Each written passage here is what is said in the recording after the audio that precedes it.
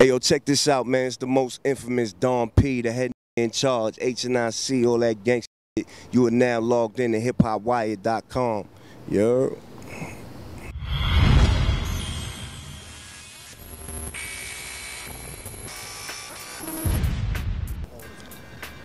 I would say that Mobb Deep, we probably just how can I put it in the right way? Let me see.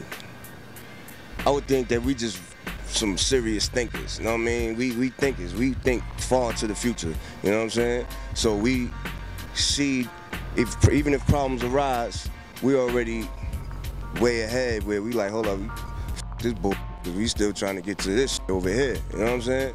Some people can't get through that, you know what I'm saying? Some people, they can't see past their nose or whatever, you know what I'm saying?